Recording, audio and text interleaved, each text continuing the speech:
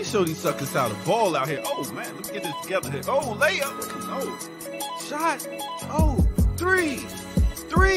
Oh, it's like Brick City out here. Mid-range. Oh, my goodness, I can't buy a bucket out here. I missed the whole damn basket. Oh, my goodness, what's going on, man? My game is looking trash. Oh, here we go. Black Power Media shirt. Now we cooking. Trees. I'm taking on three of y'all with these right here. Between the legs. Oh, my goodness, behind the back. Layup. Oh, did he just do a reverse? He is in beast mode out here. I ain't got to look. It's falling. Oh, my goodness, this guy is going 3, 2, 1. Kobe. Nice. Black Power Media, baby. Nice. Empower yourself. Go get you some of that Black Power Media again. Right here, blackpowermedia.org. Yeah.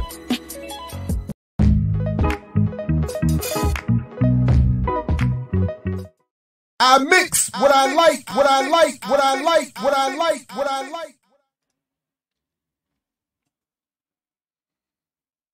What's up, world? Welcome back to I Mix What I Like. Jared Ball, your host. Expecting Dhoruba at any moment, but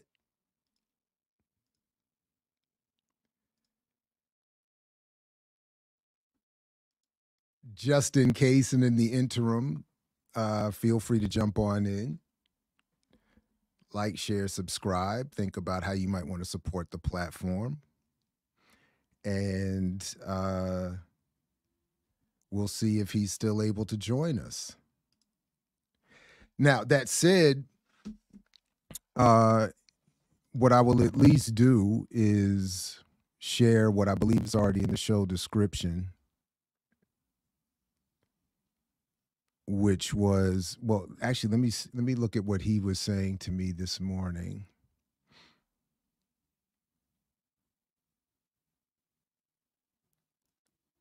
That he would want us to deal with the impact and effect on Black radical organizations, i.e. the BPP, to radicalism, in this case, on the subsequent social and political development, Black mainstream politics today. That is the impact, I suppose, of the case of the Panther 21.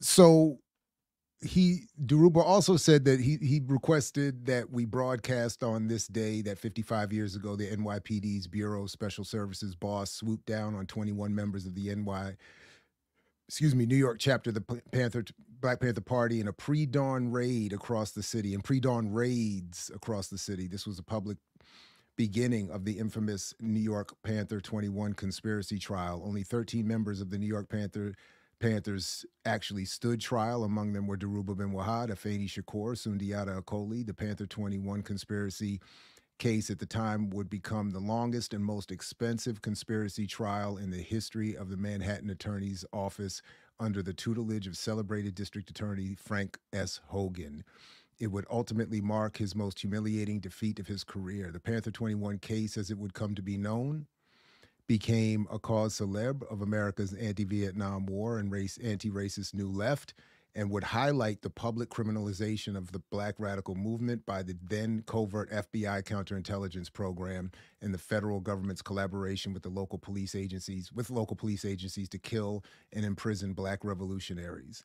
The indictments of Bobby Seal, chairman of the BPP in New Haven, Connecticut for the FBI. The indictments of Bobby Seal, chairman of the BPP in New Haven, Connecticut for the FBI contrived murder of Alex Rackley and his subsequent trial in Chicago, along with the anti-war radicals known as the Chicago Seven, the murder of Chicago Panther leader Fred Hampton, all followed within a year of the New York Panther 21 conspiracy indictment. The killings of Jonathan Jackson at the Marin County Courthouse, the indictment of Angela Davis and her subsequent capture and trial, the murder of George Jackson in the California Gulag, all followed in the wake of the defendants 2 years later in May of 1971. This legal repression and criminal persecution of the Black and white radicalism of the late 60s gave rise to the Black Liberation Army and the Weatherman Underground of the 70s and 80s, as well as the imprisonment of scores of Black, white, and Indigenous radicals like Dhoruba Bin-Wahad, Leonard Peltier, Sundiata Acoli, Sekou Odinga, Mutulu Shakur, and forced into exile Assata Shakur, Michael Cetawayo Tabor, and Puerto Rican Nationalists. From that day in April to this day, there are still Black and Indigenous political prisoners in jail. Mumia Abu Jamal, Imam Jamil Al-Amin, H.Rap Brown, Kamau Sididki, Veronza Bowers, Leonard Peltier, and others, the last of the generation of the loud, end quote. That from Dhoruba. And I'll see if he's still going to join us. And if not, I am happy to hang out for a minute if anybody wants to raise any comments, questions, queries, conundrums, catechisms, cacophony, calumny, consternation. But this is, let me just see if we're still on.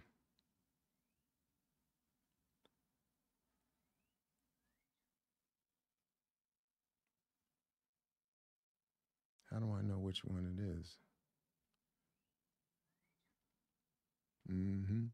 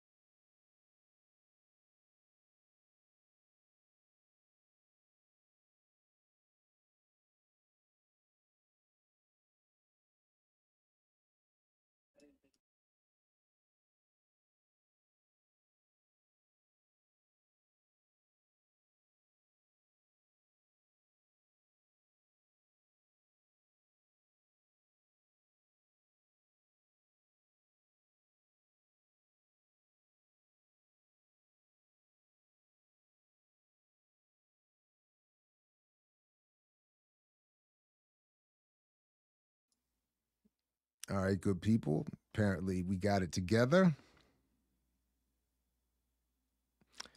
Yeah, in the meantime, make sure you like, share, subscribe, support the channel any way you can. Where else would you get all day Dhoruba?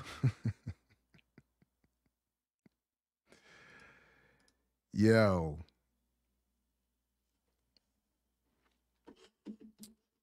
And maybe I thought we had it straight.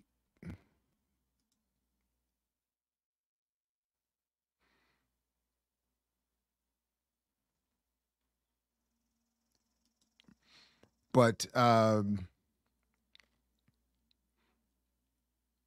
would also want to know where else. Seriously, is anybody else? Is any other? In all seriousness, and I actually don't even mean this to be as petty as I'm sure it's going to come across. But does anybody know of any other platforms covering this issue today? And then, to the extent that they are drawing the connections already drawn by Dhoruba from not only his own experience, but to the currently held political prisoners. Because I do watch a lot. I do scour. I mean, to you, Yipper, everything I do comes across a certain way, and maybe it's accurate.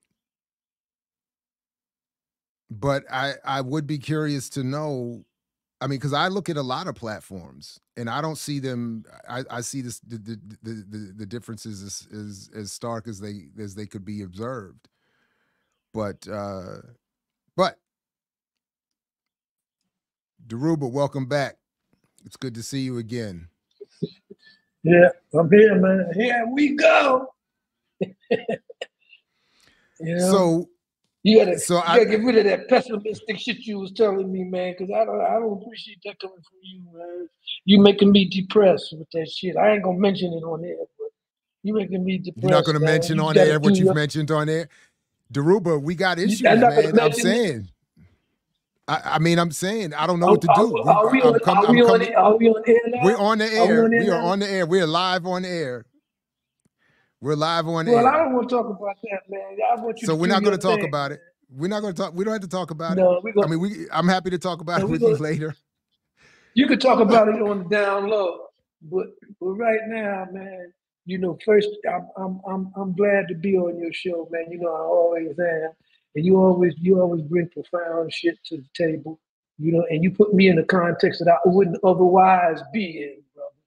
You know, you had me talking to folks I wouldn't otherwise, you know, talk to, you know, because they got different pay grade and intellectual acumen higher than mine, brother.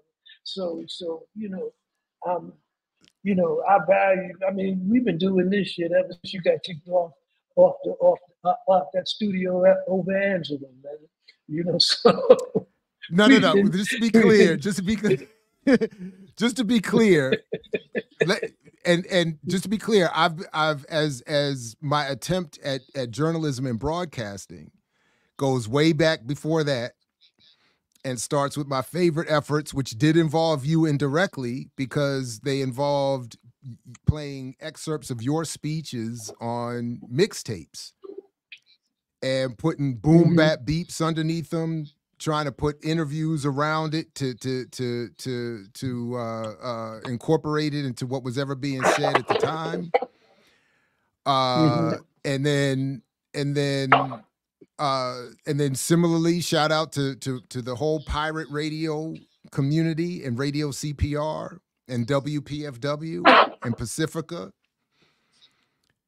All of that predates the Real News, where we ran into that issue because I think you brought a very accurate analysis that was critical of and at the time I didn't even think it was that severe of Angela and a little bit of Amy Goodman. But Joy James with her erudite and that sister's bad, man. All the shit that I encapsulated, girlfriend broke that down in you know,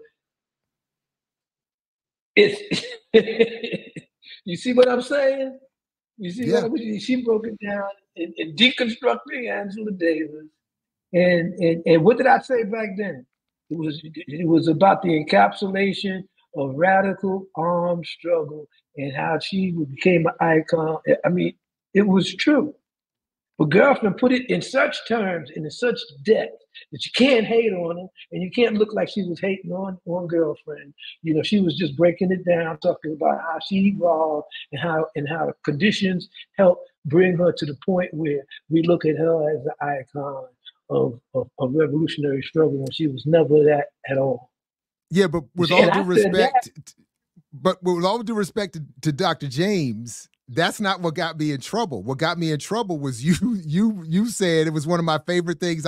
One of my favorite things of the many that you've said is that you said you condemned Amy Goodman and Angela Davis claiming Assata's innocence.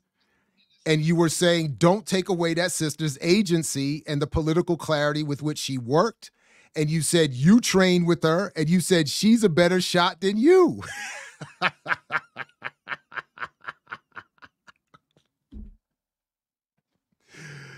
Oh, man, I hope you heard that. I think he froze up.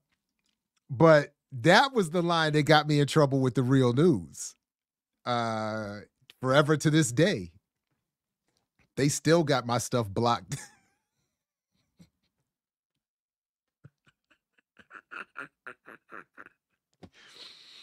had me in arguments in the office. The only time in my quote unquote journalistic career there are 2 times that I've been censored, or one time, that was the one time I was fully censored. The only other time I remember journalistically being rewritten was when a white woman journalist who had been hired by the School of Journalism to run the journal that we were putting together in the College of in the School of Communication took out a line of my article that was drawing a parallel between a critique of Black journalists saying celebrities are taking their jobs in the journalism community and celebrity journalists taking the jobs of faculty and academics in the academic community. She took that line out. All right, Dhoruba's back.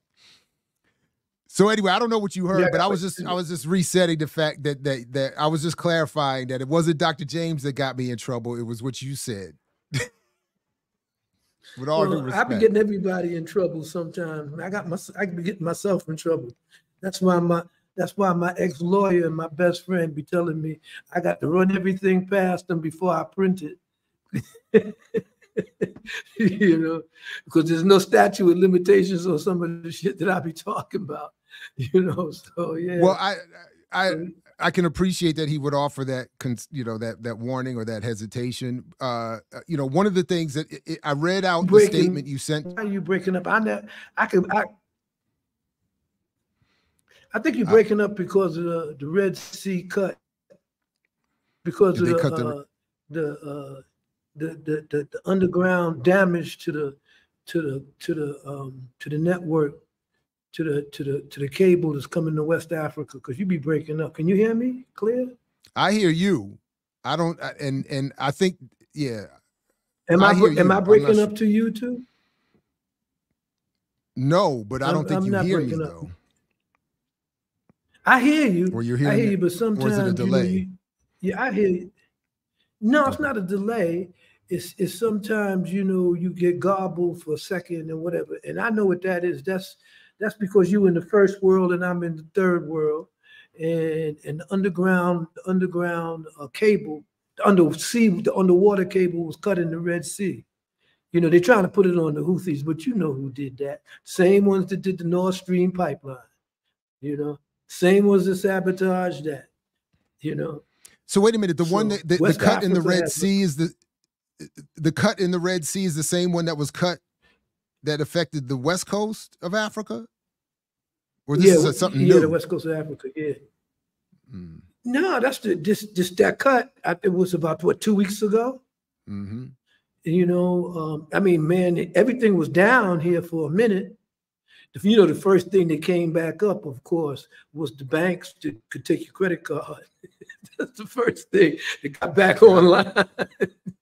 but and then I had to go to 5-star hotels, man, just to get on the internet, and yeah, and they said it's going to take 5 weeks to bring it back, 5 weeks to 2 months. But meanwhile, the internet in Ghana, Cote d'Ivoire, Ivory Coast, Cote d'Ivoire's Ivory Coast, Togo, Nigeria is intermittent. Sometimes it blacks out altogether. And only thing that I've been able to get consistently has been YouTube. Some of the Google stuff comes through, but everybody else, not so much. So yeah, so that's what they claim. They claim it was some type of damage, whether they try to make like it was benign damage, like somebody dropped the ankle on the cable or something like that. But I don't know about all of that.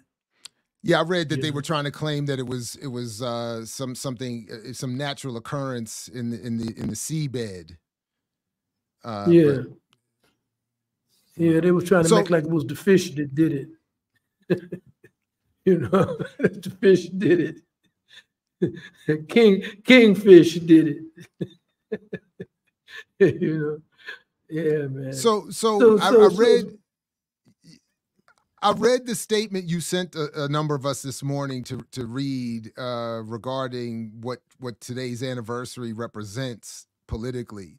So I was wondering if you wanted to start with, because I picked up initially on the point that you're making that I think is a major concern today, which is the direction of radical organizations and the what for me is the major problem of a sort of capture of defining radical responses or revolutionary responses to current conditions. So when you draw a connection from the Panther 21 to continued imprisonment of political prisoners, what are you trying to say that means as you would be talking to today's activist community? That the strategy of the status quo, the strategy of those in power to encapsulate and neutralize and marginalize genuine revolutionary organizations and movements is an ongoing process. It continues, it develops with technology. We could see the weaponization of data and algorithms that are used to deconstruct radical thought, to divert radical organizations, to co-opt the energy of people who are looking for radical changes. You know, I mean, you know, we went back and forth over this, just about the hashtag movements for the last 2 years. You know, you and I went back and forth over that. And one of the things that I think, that I value about you, Jared, is that you are a product in more or less of this so-called hip hop generation. And you have to, but your look at it and your approach to it is completely on a whole different level. You know, you're not looking at it just, I mean, you understand the aesthetic of the art form that it represents, but you also understand how it evolved out of black music and how it evolved out of black culture. And so therefore you're able to show how it could be diluted, could be diverted, and how that plays itself out even in black studies and on the academic level.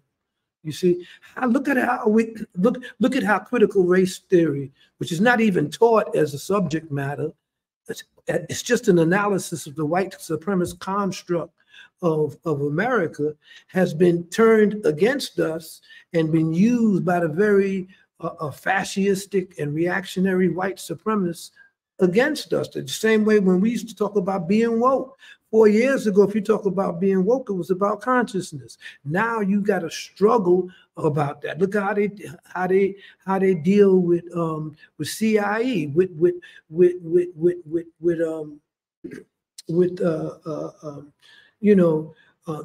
I mean, look, I was just reading today, you know, about this piece of dog doodoo Miller, who used to be in Trump's administration, the architect, this racist dog, was talking about his job was now, he wrote a whole paper and got a whole position for Trump that when he gets reelected, how to deconstruct every civil rights gain as anti-white. Right, Stephen Miller, right? Yeah. Just Stephen Miller, that piece of dog awful, you know. So I mean, you know, ain't nobody punk slapped this dude, man. You're supposed to punk slap this white boy. You know, all these so-called gangsters just flexing in the drill music, they flexing their pieces and stuff. They didn't go up and pistol whip that cracker. You see? You got to talk with a wired jaw. He ain't gonna be that. Look at this punk. Look at this dude. You could see that when he was in college, the racist and draconian immigration policies. Yeah, of President Trump. And you went to college. You know, if you ran into that cracker when he was in college, man, talking that conservative stuff about how he wanted that the demonstration was blocking his classes, man, they'd have put a foot in his ass. You see. But he gets credit. And all of these dudes, you know, they all have the same type of character as the Orange Man. You know, the Spurto. What was it? The Spur, the how he evaded the draft, how he evaded military service. Talking about he had a spur on his foot. Right. Yeah. All of these dudes are cowards, man. Yeah. They're all cowards. They're all cowards. And they hide behind the bluster of these racist military and police figures. Remember that other knucklehead used to wear the cowboy hat, talking about he was a sheriff. What was his name? The black dude. He was speaking the truth. Yeah, the black dude that was going around speaking to Trump rallies and all of this stuff, and had all these fake medals on his chest. He used to wear a cowboy hat. Who was this? Somebody in the chat. Oh, you ain't missed it. You know who I'm talking about, man. He was supposed to have been a sheriff, you know. And all of these dudes, man, all these dudes, you know, they derive their manhood and they derive their virility, you understand, from power. You know, from their relationship to the state and power. David Clark Jr. Is that who you're talking about? Yeah, that's Thank that you, knucklehead. The chat never lies. You know, the chat is never wrong. You see what I'm saying? And we need to know that there's a relationship between being a coward and being a white supremacist, and being a white and being an advocacy of white supremacy. And this cowardness is not just physical. It's a cowardness of the spirit, of the soul, a refusal to stand for anything and fight for anything other than what the power structure could provide you with and give you protection with. You see, this is why you even see in Israel, man, in Palestine, the difference between the Palestinian freedom fighters and their courage and them going up against the IDF, and how much punks those knuckleheads in the IDF are. They used to beating women and children and stopping them from moving and pistol whipping and shooting people. But when it comes up to getting in the trenches, dealing with guerrillas, they punks, man. Serious punks. And so when I use the word punks, I'm not just talking about physical cowardness. I'm talking about a cowardness of the soul, cowardness of people who refuse to relate and even expand on their own humanity, man. You know, and so when you ask me a question about how does that play itself out, how does the continuation of what happened in the 60s and 70s plays itself out, we could take each episode, whether it's LBJ's war on poverty or Nixon's war on drugs, and we could see that in each one of these phases, it was the cowards that came forward advocating the most draconian and the most extreme measures. When black folks were burning down the cities every summer, they was talking about we in for another long hot summer. You know, this went on for a decade. You know, how did they deal with that? LBJ came out and said, you know, well, maybe them Negroes is burning things down because they ain't got no investment there. Ain't nothing there belong to them. Let's give them something. Let's talk about a war on poverty. And what did it bring out? It brought out the black cowards. It brought out the poverty pimps. It brought out the black capitalists.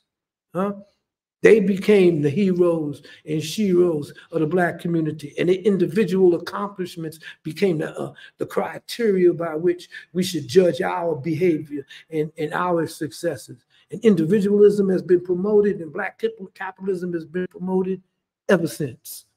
That entrepreneurial spirit, like the great entrepreneur was some brave freedom fighter, you understand, who fought against all odds in order to open up a car dealership. Seriously. You see, who fought discrimination, you understand, and got on the board of directors of a major top 5 corporation. And he'll tell you when he does his interview, I went, you know, I came up from humble beginnings and I fought against racial discrimination and I went to a black HBCU. Look at me now. Yeah, look at your punk ass now. You see, you realize that you had to be accepted by the status quo. You realize that you had to have the back of white supremacists' endorsement of your achievements in order for you to be something. You couldn't be nothing to no ordinary welfare mama. You couldn't be nothing to no ordinary person on the street. You couldn't be their hero or shero, you see, because you a coward. And so people misinterpret when we look at the radical movements of the 60s and see how certain people came out of that we look at today as icons of that movement. You understand? When in fact, they were They were not that at all.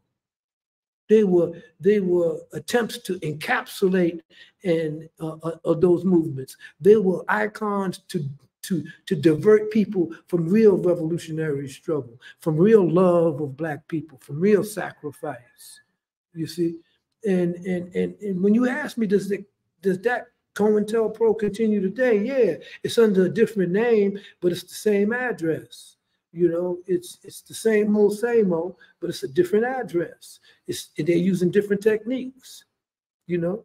And one of the techniques is what we're using right now, just to communicate. You see? I mean, you know, you could just a click of a button, you can go to a whole host of radical, so-called radical philosophers and podcasts giving up their analysis of what Black people are suffering on and all of this stuff. Whereas back in the day when the Black Panther Party was on the streets, we had to go knocking on people's doors to give them a leaflet. We had to talk to them as they came out the subway. We had to live with them in their tenements in order to get them to see that resistance was something that we had to do. And then we had to stand in front of them and fight for them. And they respected that. Now you don't have to do that. You see, you could become Charlemagne the God, you know, and interview Candace Owens, and people will be talking about how you're dealing with diversification, diverse opinions, and the diverse complexity of Black people. You know, we're not a monolith. We need to be a monolith, you know. We need to be organized. Well, but she got fired by the white boy, so she's now acceptable as part of. She can now come back to. Oh, she's going to have her own. Her OJ generation. Yeah, getting fired by white folks, given how she exited stage right.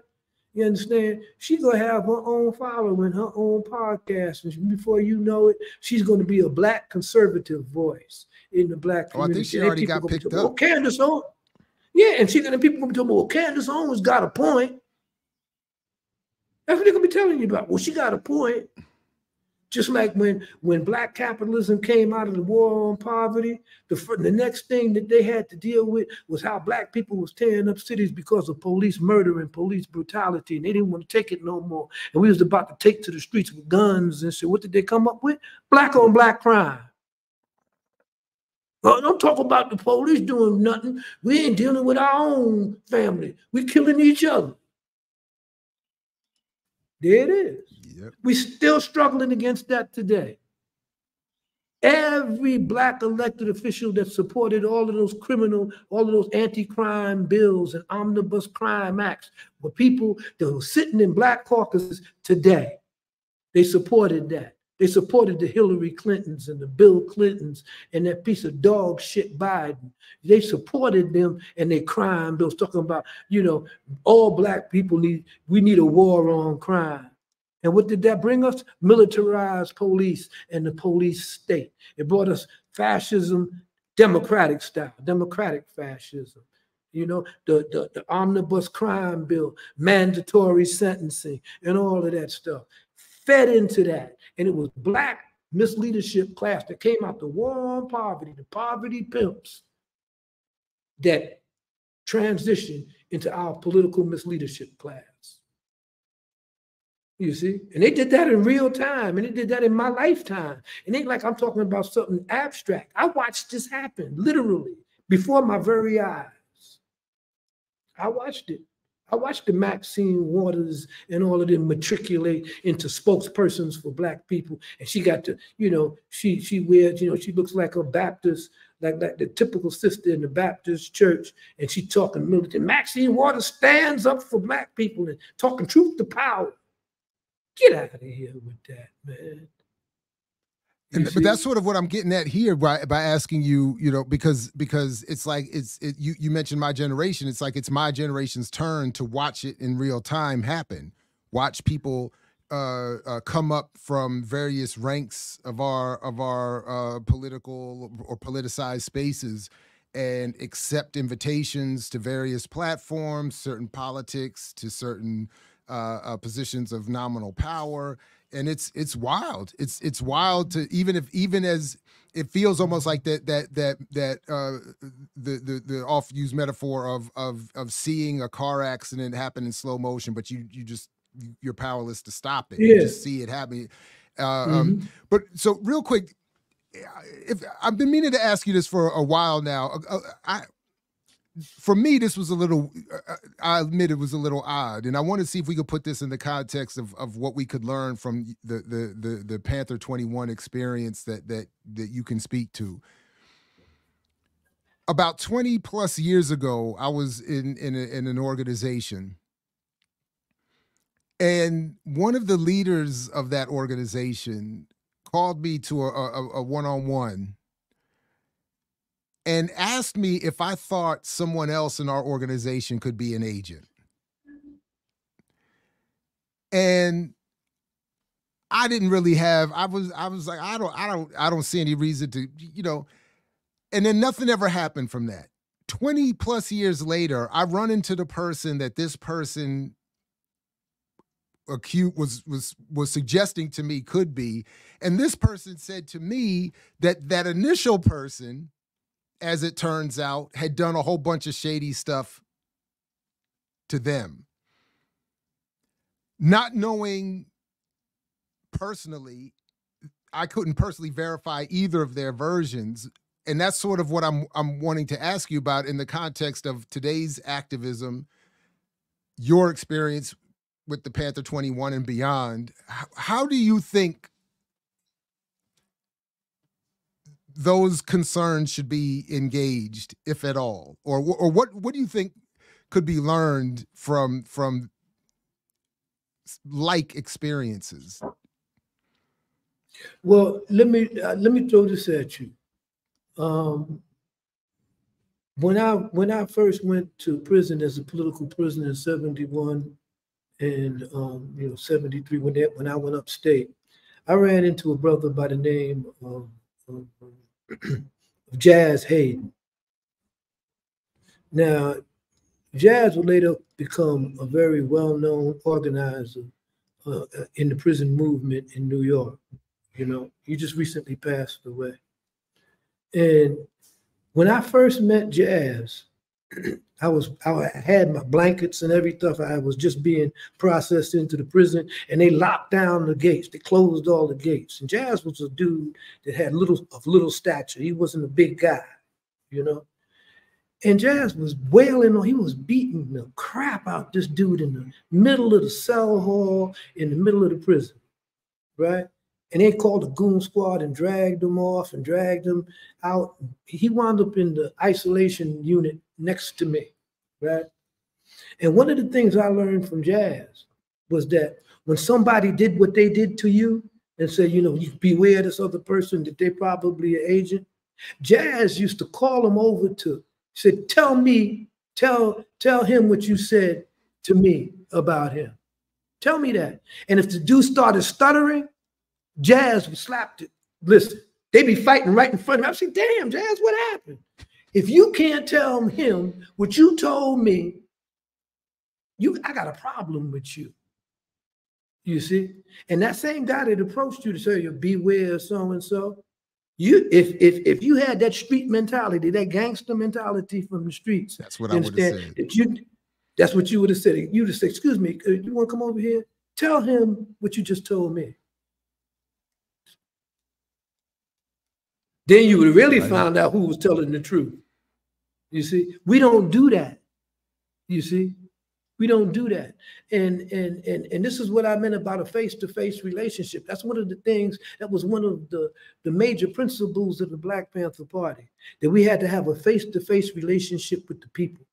That the people had to know exactly what we stood for and what we stood against. That's why one of the most important instruments of the Black Panther Party in this organizing was this newspaper. You see? But that's how important it was. And that we had, and in our newspaper, on every occasion, we had to do what we learned in political education classes every day. We had to draw a clear demarcation line between ourselves and the enemy. So everybody knew who was our enemy and where we stood. You see, and where we still had to be based on the interests and the social conditions of our people. And where did we get that from? We got that from the people themselves. This is what was meant, that the people were the leaders in the Black Panther Party. You see, It wasn't us reading Mao and deciding that this was the ideology we were going to impose and come out and say off the pig. Nah. You know, this is why you see, even when you look at the artistry, at the art of the Black Panther Party, the pigs were a metaphor for oppressors, for exploiters, for opportunists. This is why you would have a landlord that was dressed as a pig with flies buzzing around his head, just as you would have a banker dressed with a suit and tie with a pig head and flies buzzing around his head. It wasn't just cops. To be a pig was to have a certain type of mentality and attitude towards people and power, okay? And we had to draw a clear demarcation line between that and us. And if we read Mao, Mao would reinforce that. Every movement reinforced that, okay? Mao said, whatever the enemy upholds, we oppose. Whatever they oppose, we oppose. You see, and you've said that many times when you were analyzing something and you had a problem with that. You would say, man, this is, you know, I don't know about this right here, man. They're talking this, you know, you had to question it because you have a certain set of principles and attitudes, and you have tried to draw a clear demarcation line between your morals and your ethics and your politics and that of the amorality and non-ethics of our enemy. And that's I learned that from Jazz Hayden, and that simple confrontation. Tell him what you said to me. And how many times you've challenged people that critique your writings and said, you know, you come on here and pop that shit. You understand? I mean, come on, let's talk about it. Well, I've been quoting you. I mean, I think I want to say it's like 15 years ago already that I've been referencing something you said. You said at one point, everything that's not a strategy or a tactic should be on the table. Everybody should know what everybody thinks about everything up to the point of tactics and strategy. And more or less, I think that's correct. And so, yeah, that's because that's all that's not real is camouflage. That's what Imam Jamil Al-Amin said. H.Rap Brown. He said all that's not real is camouflage. Once we do that, then we have no unreasonable expectations of each other. You see what I'm saying? We know what the other person's limitations are. So if we get involved in a situation where we want to organize a united front, we know that certain people aren't going to take this united front to a certain level because that's not how they are. That's not how they roll. You see? You wouldn't, back in the days when in the Black Panther Party, you wouldn't send me to a meeting to negotiate with the police. You know, why would you send me? You have to send somebody, you know, that could actually talk to them. If you didn't want to negotiate with them and we wanted to be deadlocked, then you send me. You see, so it's a fake negotiation. You see what I'm saying? Because you know that this guy, man, why did they send this guy? You see what I'm saying? Or this sister, why did they send her? You see? So what I'm saying is that's why we talk about, this is why you see the police and the agents of repression were so dastardly afraid of these Black Power conferences, of our relationship, say the cultural nationalists, you understand, who thought that Black faces was in high places was sufficient, that skin color was sufficient. Okay, and the Black Panther Party had a class analysis back when cultural nationalism was at its height. Okay, so what happened?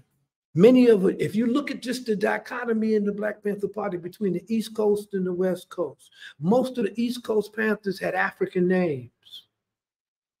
Most of the West Coast Panthers didn't.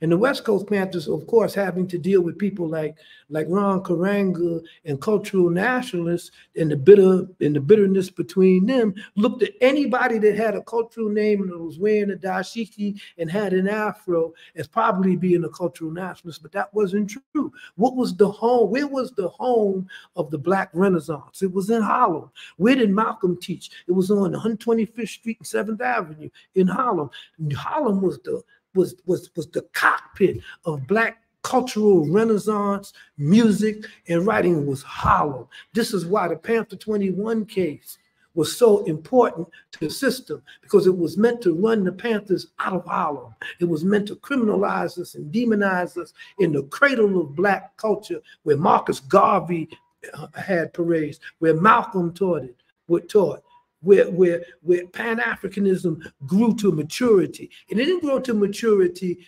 in Los Angeles. Why? Because in San Francisco, why? Because if we go into the history of how Black people moved to that area, how Black folks were brought to the Bay Area during the height of the war, during the height of bringing Black folks there to support the war in the Pacific. They came there in the 40s, in the late 40s and 50s, and they came from Arizona, from Arkansas, from Texas. And who came along with them? The same crackers that were in the police force. You see? But New York was completely different. You see? New York was completely different. Even the gangsters out on the West Coast were different than the gangsters on the East Coast. We had Bumpy Johnsons. We didn't have no Hollywood Harold. You see what I'm saying? We had Bumpy Johnson. When Bumpy Johnson died, his funeral was like the president died in Harlem. And he was a gangster. You see? We've always had a sense of peoplehood, a sense of being a people, a culture, and uniqueness on the East Coast. And that could be said too in other areas on the East Coast, whether it was Philadelphia, with the exception of Boston, which was basically, a cop city. You see? So what I'm saying, these differences in how we migrated to different places in America determine our social character, our social being, what type of organizations that we fomented and brought together and built. You see, and so therefore, bringing our positions and our arguments and our differences to the table and openly discussing them was an essential part of building unity, not uniformity. You see, so that goes right back to the simple principle of a Black man in prison, who taught me that when somebody comes to you and says, well, Jared is on some shit, man, he might be an agent. You see, first thing I'm going to do, hey, Jared, do you know so-and-so? Yeah, tell Jared what you told me. And don't start stuttering, because now I think, oh man, you tried to play me. Don't start stuttering, bro. You understand? Jazz didn't let them stutter. As soon as they started stuttering, they was there. He would smack. They'd be fighting right in front of me. I said, well, whoa, what is all of this about? You see what I'm saying? So don't stutter. You didn't stutter when you told me this. Don't stutter now that he's here. But I didn't mean it that way. What I meant was, hey, that ain't how you conveyed it to me, bro. Yo, why you tell me that then? You see what I'm saying? It's very, very simple. And the enemy knew that. That's why they always try to encapsulate certain characters and individuals in the movement, play to their weaknesses, play to their vulnerabilities. Look at the snitch. Look at the movie. You were talking about how movies always going to come out about icons and our struggle. They're going to keep coming out. Because as we delve more into our radical history, stealth history is going to produce the type of characters that each generation could relate to. You see? So when we were talking about Fred Hampton, the movie was about the snitch.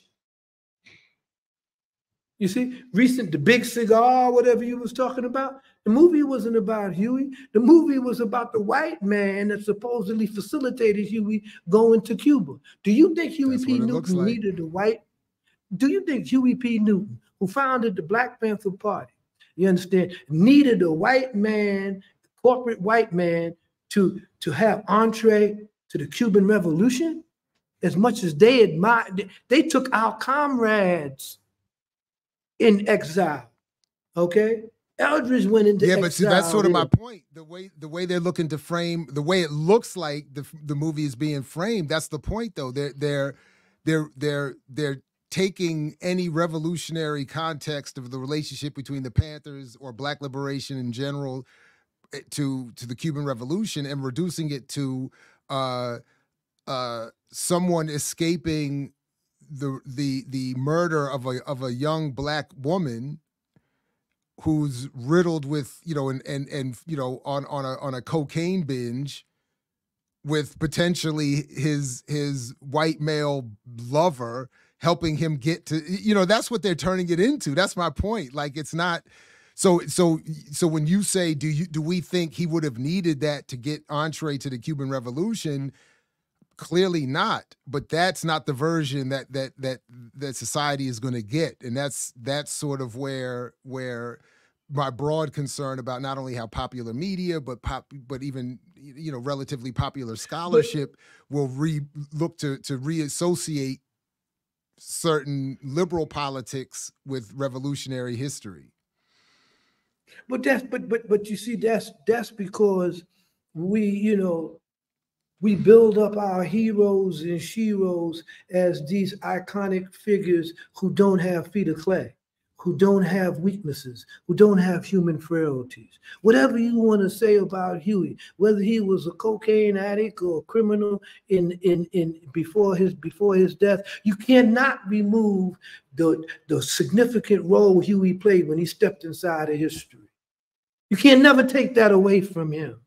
You see, and the fact that he could, that for a whole bunch of reasons could not maintain that through his lifetime only means that those imperfections overcame what we looked at as the perfect revolutionary at that time. I mean, you went through and we had this conversation, how when you wrote about Manny Marable and how he portrayed Malcolm X, and how he was trying to base it, and how out of that whole thing, you know, was coming that Malcolm X was basically gay.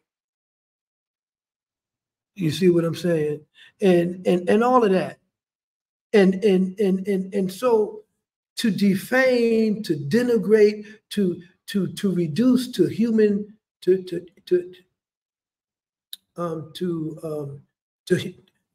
human context, to human vulnerabilities and frailties, our heroes and sheroes should be resisted. And it should be resisted based on what was his contribution to the Black radical tradition in history at this point in time. Look how they portrayed Nat Turner as a hysterical white man, you understand? But everybody, as Norman Finkelstein pointed out, everybody respected his intellect and his intelligence. He wasn't just some messianic leader, you understand, who was having these dreams and stuff and decided he was just wanted to cut off crackers' heads and he was crazy. You mean Herbert Aptheker? You see what I'm saying? That's who you meant, right? Not Finkelstein, right? Yeah, but Norman Finkelstein, Finkelstein, the one that opposes Israel, he talked about how when he read up on Nat Turner. Oh, I see. In the context of when he read up on Nat Turner, in the context of, you know, he was cutting off white folks' heads, he was chopping babies up and all of this stuff. So how do you reconcile that? You understand, with your sense of humanity, and was that terrorism and was that wrong? You see, and they tried to reduce him as just a crazed fanatic, you know, who believed he was on some messianic mission, you understand, to destroy slavery. It was deeper than that. He was a brilliant individual. He had intellect. He had and everybody admired his intelligence. But you don't get that when you hear about Nat Turner, because white folks tell that story, and what they tell about is their terror and how they had to squash that terror that he engendered. You see, and so what I'm trying to say is, yeah, you have a movie, The Black Cigar, because Huey Newton had frailties. Yeah, he succumbed to certain weaknesses. We all do. I did. All of us did. But does that outweigh what we contributed to our people's liberation struggle? That's up for us to weigh. You see? And once we weigh that, we have to say, yeah, he was imperfect. You know, who ain't? But there's one thing you can say. when he issued executive mandate number 1 and told black people to arm themselves and to stand up for themselves. And we had a right to self-defense. I don't care what Huey turned out to be. You can't take that moment in history away from him. Because we needed that then, at that time, at that moment, and at that place. You see? History may not repeat itself like I told you in the thing, but it rhymes. And so where are we at now? How did we arrive at the misleadership with the misleadership class? How do we arrive in the 21st century and there's no black political party? And we're still talking about the lesser of two evils. We let a cracker, a redneck, a racist that's president right now. You understand? Go look at his track record and what he said in Congress and what he did, all of his political career, and he's the president. You're going to tell us there's a qualitative difference between him and Trump? And that therefore we need to back him because he's better than Trump? How could you say something like that to any intelligent black person? You see?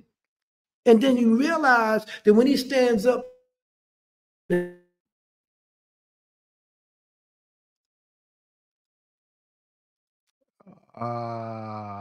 man, D was cooking. Yeah, here we go. Hold on. And You as broke young up there people, for a second. Dhoruba, you broke up there. yeah, for I a know. second. I know they blacked us out, bro. I saw it. I said, so when Biden is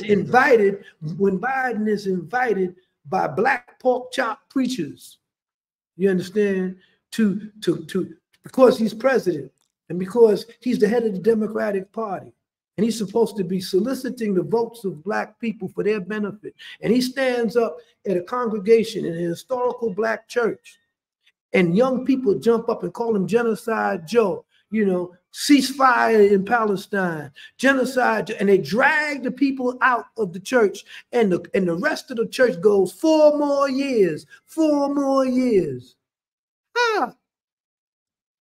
4 more years? Wow. How? These are the same black. No, sorry, go ahead. But so what I'm trying to say is, look at that congregation. Look at them. Look at who they are, what age group they are. You see what I'm saying? Just look at them and you will understand that they totally disconnected from the idea and the reality of white supremacy and empire. They haven't got a clue. You see, they haven't got a clue. And we could use this analogy over and over again. Look at the hashtag movements of after the murder of George Floyd, huh? All of that energy, all of that militancy that young people brought to the streets. They're blocking up traffic. They are everywhere in every city. They were demanding police accountability. They was demanding community control of police. And how did they co-opt that? They brought a hashtag movement that used the terms and the symbols of black unity. Black lives matter. They didn't say black movement matters. They didn't say black power matters. They said black lives matters. Now, how are when in the history of white America, in the white supremacist construct of America, when black lives matter? So you're gonna tell black folks, you're gonna tell white folks, our lives matter. And they're going to tell you, man, this is a question of mind over matter. Y'all don't mind, and we don't mind, and y'all don't matter. So you have blue lives matter. You know, dogs' lives matter. Everybody's lives matter. But when the Black Panther girl Candace and Kanye said white lives matter. Exactly. Remember when they wore those shirts? The Black Panther Party came, yes. But when you look at black folks, when you look at the movements of the 60s, where we drew a clear demarcation line between us and the enemy could never co-opt one slogan that we put out. When we said black power, what were they going to say? White power? When we said power to the people, what was it going to say? Power to the pigs? Huh?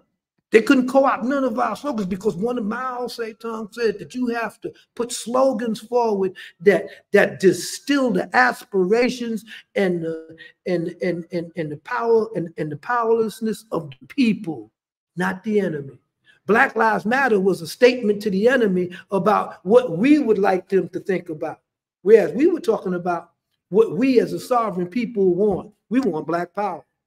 We want power to the people. We want Chicano power to Chicano people. We wasn't talking about, you know, Chicanos were immigrants that were taking jobs from us. Because we had an analysis of imperialism and white supremacy and understood that the countries that these people came from, US policy had made their countries unlivable for them. That's why they were coming to the borders, you see? So when you have somebody like 50 Cent, you understand, who I might have a little respect for in some areas, you understand? But when he comes forward with a people like with a person like Eric Adams, who's this pig, you understand, this dude, top all of his life, a real piece of shit. This dude gets up and crackers in Florida are sending migrants to New York. Talk about, yeah, let them liberals deal with them. They're putting them on buses and planes and sending them to New York and Martha's Vineyard. They're putting them on buses and planes and sending them there. And so what does he do? He's got to deal with this influx as the mayor within the construct of being the mayor of a major metropolis. So he puts them up in hotels. He gets them, you know, debit cards so they can buy food and eat every day. And here comes 50 Cent talking about not with my tax dollars. Not with my tax dollars are you going to give migrants a debit card. But he didn't say not with my tax dollars are you going to send the U.S. military into Guatemala. He didn't say not with my tax dollars are you going to send the U.S. military in Haiti. He didn't say that. This is how superficial these Negroes are. Look at your homeboy Ice Cube.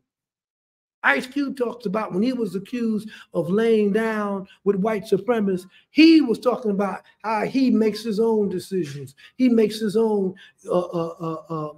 adjustments. So he's the United States of Ice Cube. Why ain't that nigga in the United Nations as a sovereign state? See that he makes all his own decisions. Ain't nobody makes their own decisions in society. All of our decisions are determined by the conditions and the social being and the way we are brought up and the way we are exposed and educated. All of our decisions is when no man is an island. So for him to say something like that, you know, I don't need nobody to tell me who to relate to. I relate to who I want to relate to. Well, then you an independent nation, bro.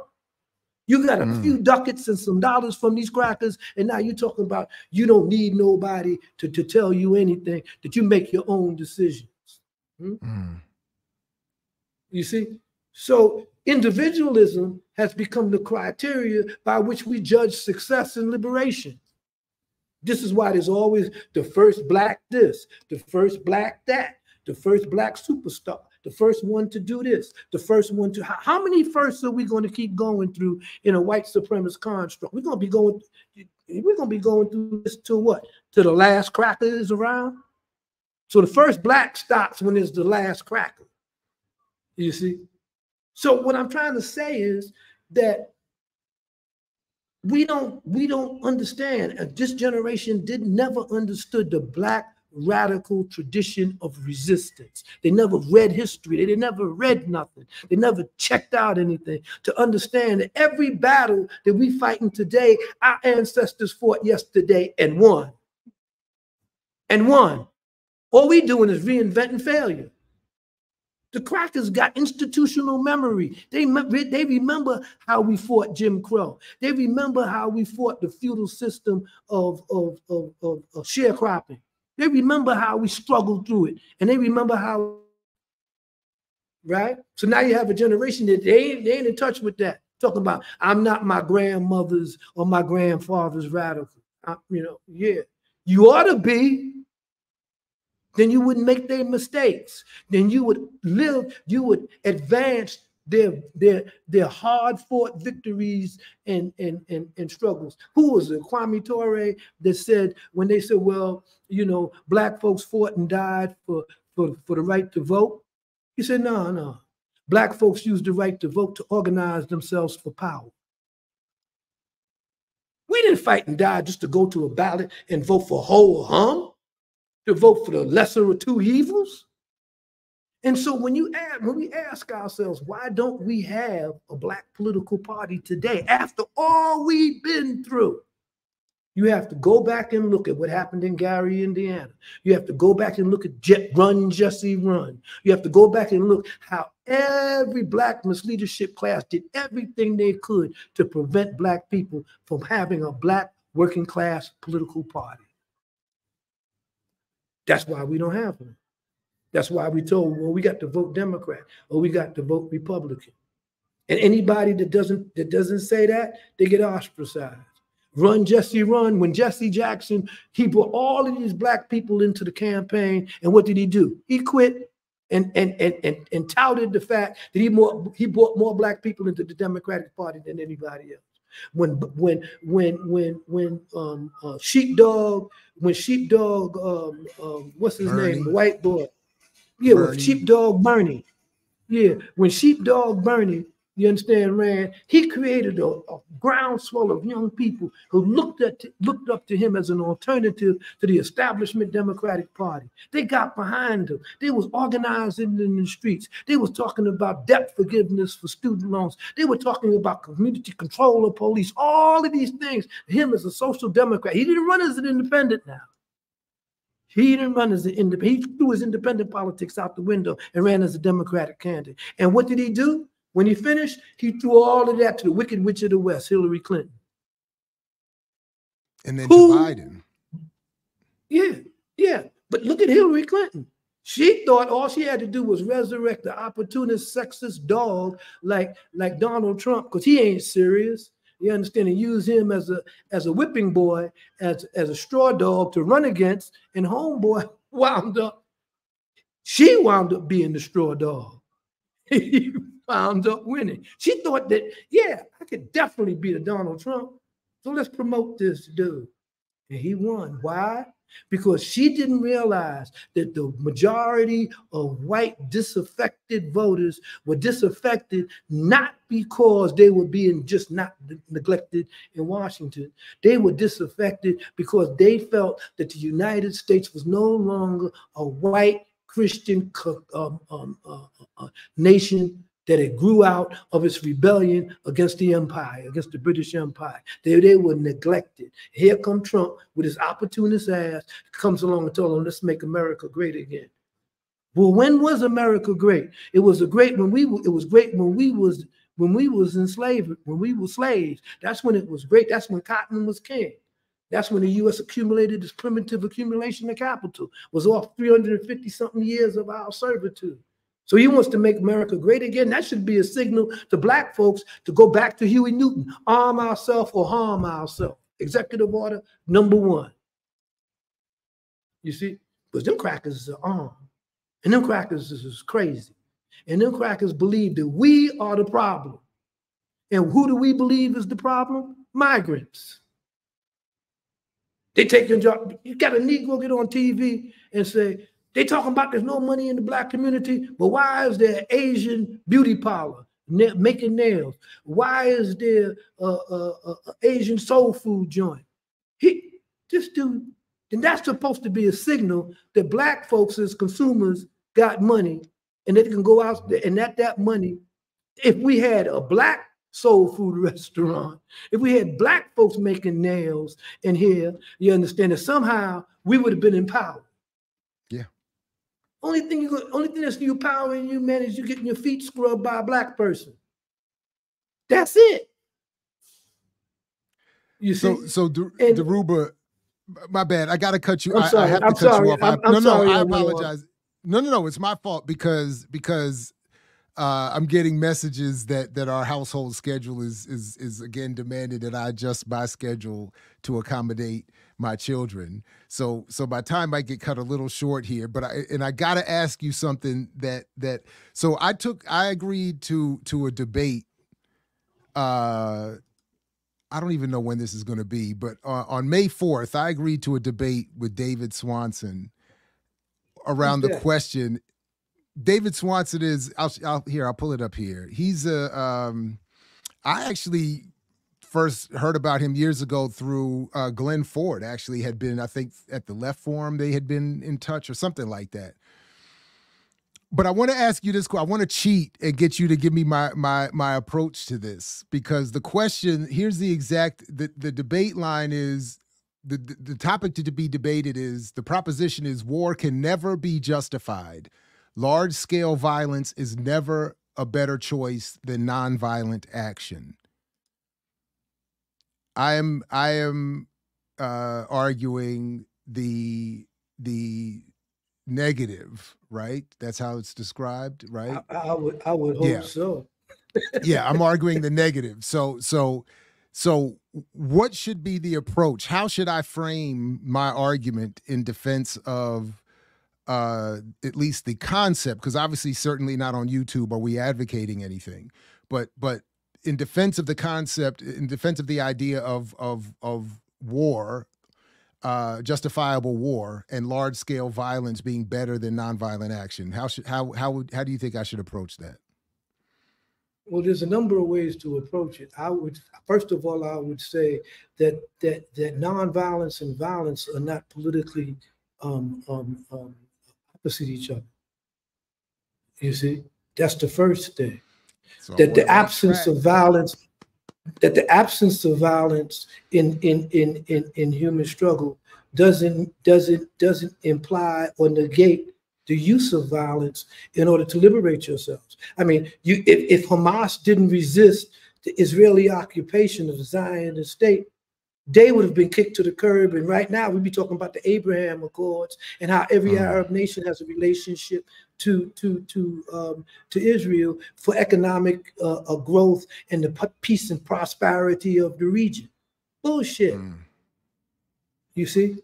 It's not true. Every people have a right to resist their oppression. That's why in the United Nations, the occupying force has no right to self-defense. So using the idea that Israel has a right to self-defense means that as a nation state, it has a right to defend itself against the violence of the people that is enslaving and whose land it's stealing. The people have a right to resist oppression and exploitation. You see, and then you could take it to the next level. You could take it to Sun Tzu and von Clausewitz. What is war? War is the continuation of politics by violent means. What is politics? The continuation of war by nonviolent means. So Black folks have been oppressed in the United States through the use and implied violence of the state.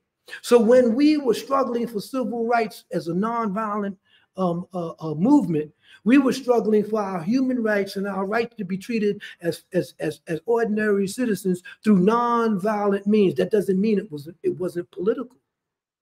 And when the Black Panther Party comes along and the Black Liberation Army comes along and says that we have to exact the consequence on our enemy when they initiate violence against us, what are we going to do? We're going to come out and sing "We Shall Overcome"? Is that what we're going to do? When we know historically that has never worked? Vietnam wouldn't be Vietnam because they didn't, if they didn't get the memo. They didn't get the memo that they were supposed to lose. That memo shot past them. They were fighting the most powerful nation on the face of the earth with atomic bombs and everything, with an air force and everything that could bomb them into the Stone Age. But they didn't get that memo that they were supposed to lose. So they fought from one generation to the next. They built underground cities and fought until what? Until them crackers left Vietnam hanging on helicopter skids. You see? So for an individual to say that nonviolence and violence are the equal or the equivalent or the dichotomy of each other is totally false. Politics is the continuation of war by violent means, and war is the continuation of politics by violent means. So the first thing that I think you should say is that it's a false dichotomy that you're presenting right here. It's a false argument. That you think that because a movement employs nonviolent tactics against a more powerful enemy, against a more powerful system, that somehow that means nonviolence is going to achieve their liberation and their freedom. That's not necessarily the case. Colonialism and white supremacy has never exited any colonized people by nonviolent means. Never. The French are still in Africa in countries that is so-called abandoned and left, okay? After they destroyed every piece of infrastructure that these people had and signed agreements and contracts with them that would keep them in a subservient position to France for eternity. And whenever they decided, man, we don't want to do that, what did the French do? They sent the military in to depose them. They used violent means to maintain it. How would you want to oppose the military? You going to pray them out of the country? You were going to wish them out the country? No, you had to lay our bodies in front of the tanks, Dhoruba. Lay our bodies. Yeah, and let the tank run over your ass. Yeah, but look at Hamas. Hamas is using RPGs in order to neutralize tanks. They ain't laying in front of no tanks. And because of that, millions of people have taken to the streets over, and the whole Zionist project is now exposed for what it is. Okay, why? Because they resisted. They resisted their oppression. Okay, that doesn't mean that every situation requires that we have to jump up and start talking about shooting and killing people. Okay, I mean the moral and the moral credibility of nonviolent struggle is best epitomized in movements in which the majority of the people were fighting an external enemy that imposed themselves on them. There were more of them than the oppressor. So if the people stopped working, if the people blocked up the streets, if the people brought the economy to a halt, what did the system do? It resorted to violence. It resorted to oppression and putting people in prison. And every repressive movement breeds resistance. And so I don't think that there's no argument. I mean, you could use what's his name? Obama. The bomber in charge, the drone bomber in charge, you know, he got a Nobel Peace Prize, and this man killed more Africans than any other president on the planet in history. When he look at his speech, in his speech in his speech about war, he's the one that said in his speech that war sometimes is necessary. And although I accept this Nobel Peace Prize, I understand that although war shouldn't be our first choice, although we shouldn't choose violence over agreement, over negotiation, sometimes it's necessary. And one of those times when it's necessary, when the oppressed people can no longer suffer their oppression non-violently, peacefully. Go listen to Malcolm. You go back and listen to Malcolm, man, you ready? All you got to do is when this knucklehead come on your show is play Malcolm, Message to the Grassroots. And then just sit back, my case rests. Let them argue with Malcolm. You see? Yeah, no, it's not going to be on my show, just to be clear. It's going to be Yuri Smuter is hosting it. Who's Yuri Smuter? He's a good brother. He's a cool dude. He's a friend of the platform here. He's a good guy. I was admittedly curious and a bit fascinated by the invitation. So I'll but I figured, yeah, and the chat has accurately made clear that as this was, I already got this in my notes. Thank you, Manny. BAP statement. Thank you. Ajamu Baraka wrote that very clearly in a recent essay, and I think you should go back to and pull up some of that too. Ajamu really laid it on, especially when he was talking about the difference between Western concepts of human rights and the concept of the global South rights of human rights, and how they in conflict with each other. One is propositioned on violence and the supremacy of the state, and the other one is propositioned on the people's needs and the supremacy of governments working to benefit people and not people working to benefit governments. And so, I mean, I don't even know how this argument could even proceed rationally without a fundamental understanding that it's the state has a monopoly on violence, on legal violence. They have a monopoly. They have a so anybody that resists, and the first, you know, the first rule of the state is to survive by any means necessary. You see? Yeah, they might give us a few, you know, a few concessions. They might let us dance in the streets or walk down the streets, but let us start talking about taking that power away from them on a real basic and fundamental level. Watch how violent they get. You know, watch how they start outlawing free speech. I mean, look at what folks have been going through just talking about Israel as a white supremacist construct. They label anti-Semitic. They label all of this. Everybody forgets that the only Semites in Palestine are the Palestinians. The rest of them crackers come from the Ukraine and Europe. That's where these Ashkenazis come from. And where did that whole program towards Jewry come from? It came from the Spanish Inquisition.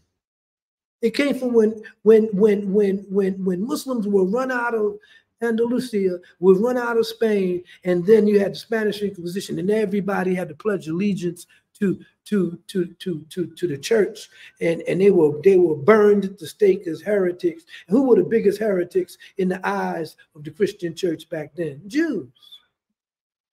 They killed Christ. I mean, you can't get no more demonized than that. Y'all killed the Savior. And he died for all our sins. You all murdered the man that died for our sins. You see? You know y'all wrong. You know y'all was wrong. You see what I'm saying? And when the Muslims and the Moors were in Spain, you understand? Ashkenazi or Sephardic Jews, they could open they weren't persecuted and burned at the stake.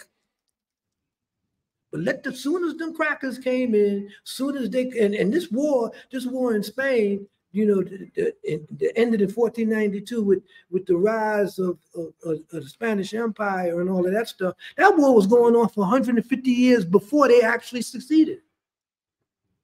You see? So we need to understand the origins of anti-Semitism. The origins of anti-Semitism has always came from the fight for the rise of the Christian white supremacist construct and state based on their religious dogma. It didn't come from the Palestinians. It didn't come from Muslims. It didn't come from none of them. None of them persecuted Sephardic Jews like the Europeans did. And so the whole object of the European settler state right now of Israel was to get them out of Israel and put them someplace else, and then we'd be rid of their ass. You see? Put them on the Palestinians. Palestinians was like, damn, why us? We wasn't down with Adolf and his crew and Eichmann and them, man. We wasn't down with that. And what are you talking about anti-Semitic? We Semitic. We anti-us. You guys come from the Ukraine speaking Yiddish. You see? Talk about it's our homeland. Yeah, talk about, yeah. God gave it to us. Mm-hmm. And because God gave it to us, we could do anything to keep it. They don't went completely rogue. I mean, these crackers, they don't went rogue. They bombing other people's countries and embassies and shit, overflying their territory, killing their motherfucking ambassadors. Let a Muslim do that. Let the Afghans say, man, after 20 years, y'all messed us up. We're gonna blow up the U.S. embassy. We're gonna blow up the U.S. embassy in Istanbul. I mean, really, see what happens. It's like what they're doing is reserved for the most elite of whites. I mean, really, I can't imagine anybody outside of the U.S. and Israel doing this and getting away with it to the level that they are. Maybe a couple other Western European nations, depending who they chose to bomb, could get away with it. But that's, I mean, this is like elite roguedom, the highest level of roguedom. That's because it's the last European settler state project. It's the last one. You know, there was Canada, there was Australia, there was the United States, and all of them were European settler states that broke away from the empire. And when you look at going all the way back to Theodore Herzl and the Balfour Agreement, all of that was designed to as an adjunct and a contributing factor to British imperialism and British control of the so-called Near Asia or the breakup of the Ottoman Empire. Okay, so this is the last European construct, and gladly they you know, they're destroying themselves. This is why the West is quiet.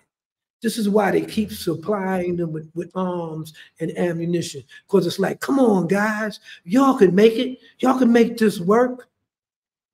You see?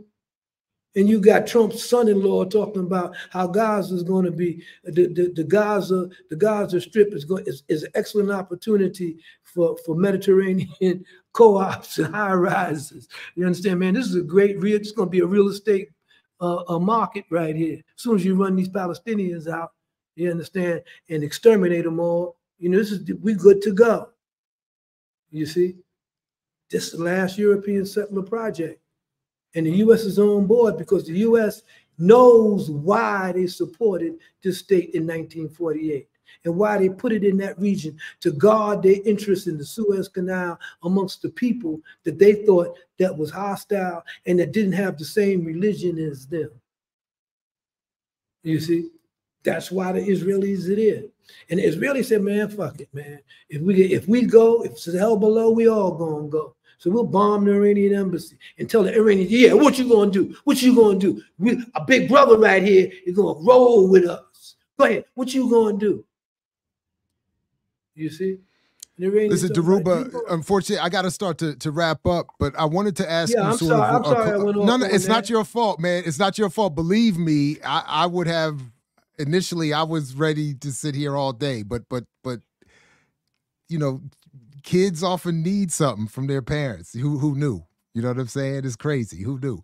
But my real, what I did want to ask you, sort of I don't know, my version of a broadly philosophical question. You know, as you reflect on this 55th anniversary of the sort of creation of you and your comrades as the Panther 21.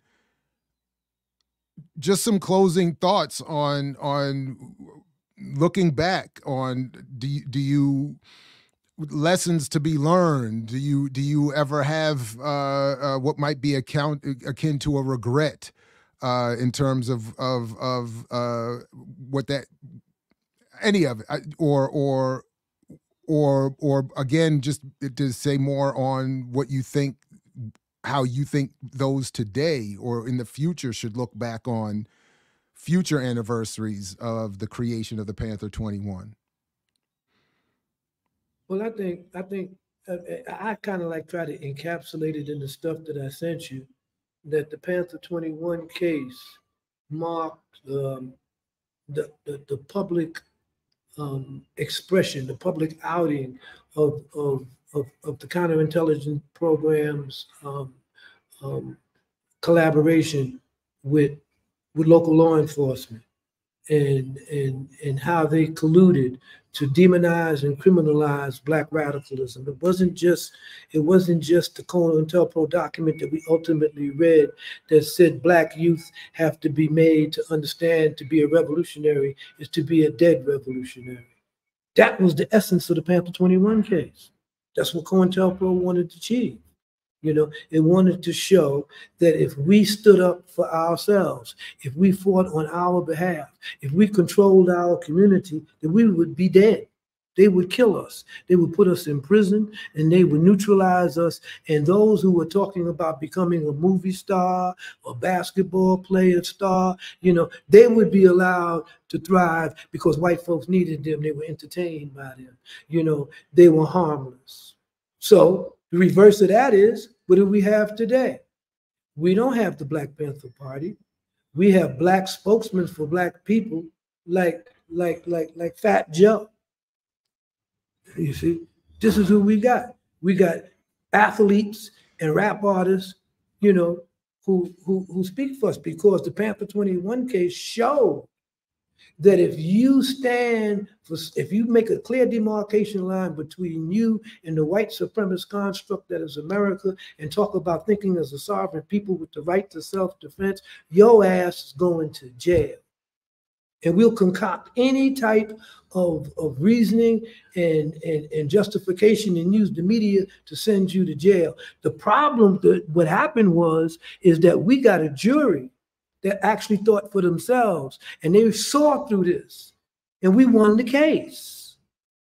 So this was a major humiliation for Frank S. Hogan, who was supposed to be the premier prosecutor in the country, you see, who prosecuted mafia figures and all of this. He lost this case, and the state realized then that they were not going to bring any more conspiracy cases against black radicals anymore. They were only going to bring criminal charges for criminal violations, and that's how they were going to do it. And every case that we've seen since then, whether it was Mumia, whether it was H.Rap Brown, whether it's all of these cases were criminal cases, that not conspiracies, criminal cases, you see. And so the Panther 21 case in this way was a watershed that exposed how the state would proceed into the very near future. You know, that's what it was. That's what it represented. You see, I'm just saying that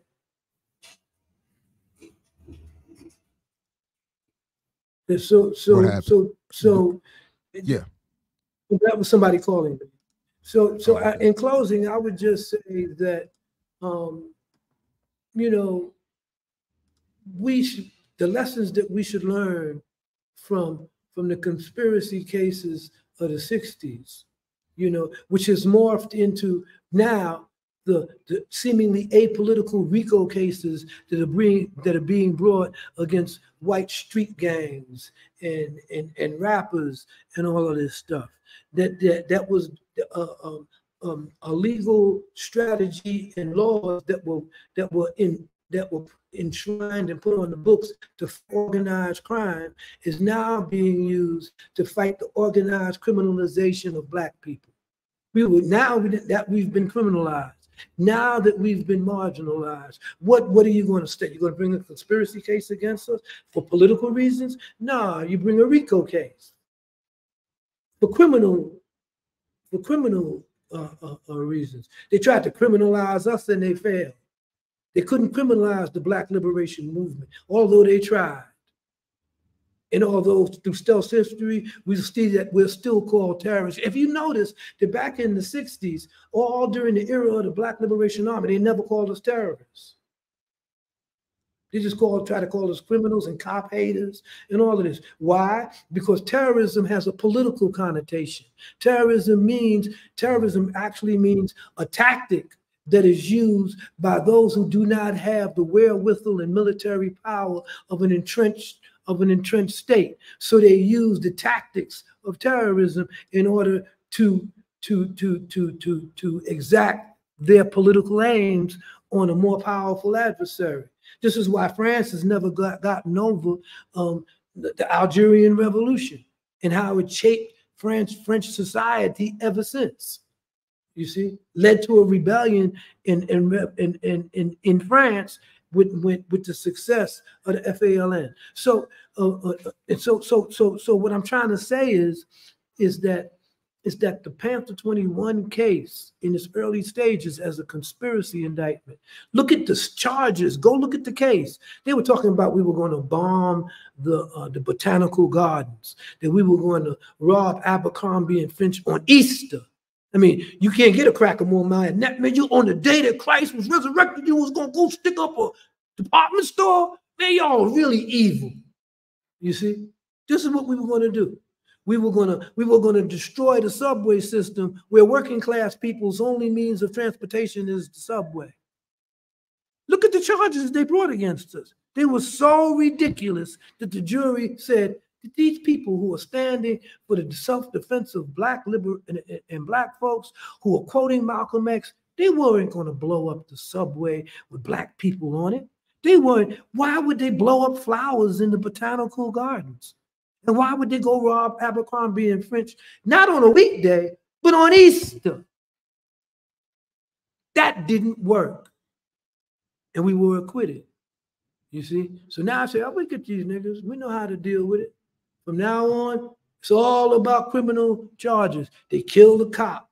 They were conspiring. You know, they shot up this and they did that. And here we come with new killing of police officers, anti-urban guerrilla strategy of the Nixon administration to stop the growth of a black underground and the Puerto Rican armed resistance movement for independence. Okay, new kill. Out of New Kill comes Chesseraw, the hunt for Joanne Chessamard, you understand, because she's the leader, she's the mother hen of the Black Liberation Army who are sticking up banks and taking money from armored cars. And out of that comes PRISAC, prison activist movement. Because once we political prisoners, if we in prison, that's like a breeding ground for revolutionaries. You got to figure out a way to deal with that. So they come up with PRISACs. Yeah, read Tip of the Spear. And you can see all of that by Orasani Burton. Excellent suggestion. So what I'm trying to say is the Panther 21 case, what followed that was the rise of the prison movement, was the murder of George Jackson, was the rise of movements that were talking about liberation and armed struggle and armed resistance, you see. And the enemy realized that trying to criminalize us with mere conspiracy cases weren't going to get it. They had to use racketeering influence tactics in order to do that. And then we came up with what? Grand jury resistance. To resist the grand jury that was investigating a Black liberation movement, you would go to jail until the end of the grand jury cycle. But you disrupted their whole proposition that you were going to come and squeal and talk to them about everybody because you didn't want to go to jail. Hey, look, I ain't got nothing to say. Send me to jail. You see? So there were strategies that were used to resist the repression in all of these phases of government fascism and the rise of the military police state. And every tactic that we used was successful. And they had to move on to a different one. And they got institutional memory. So they remember our successes and they remember the mistakes they made. We don't have institutional memory of our radical history. So we'll repeat failure. We'll repeat movements that don't work. We'll allow ourselves to be encapsulated and get a couple of $100 million in grants and move out of the struggle and get a mansion on the side and say, well, look, man, we just keeping it moving. So that's what I would have to say about that. Man, where you get that dog? That's a nice looking little puppy. That's Roberto Duran, and he's. Hey man, if I show you my dog Kimu, I happen not to be in my house, but I show you Kimu. He's a Boro bull. He's a Boro bull. He's like twice that dog's size, and he's a love bug. He loves everybody, but because of his size and the way he looks, that's a lot. You know, yeah, people like say, you know, is he dangerous? You know, but he's not. Yeah, anyway, I appreciate it, Jared. No, listen. I appreciate you. It's always a pleasure, and again, we're honored to be able to rap with you as much as we can. So thank you for giving the platform all this time today, and we'll continue to be in support of you in any way we can. So well, you could do the GoFundMe. You got my GoFundMe page. I'll put that in the I'll put that in the show description and remind folks to please continue to support Dhoruba as best they can, and absolutely, yeah, I'll make sure that's all in there before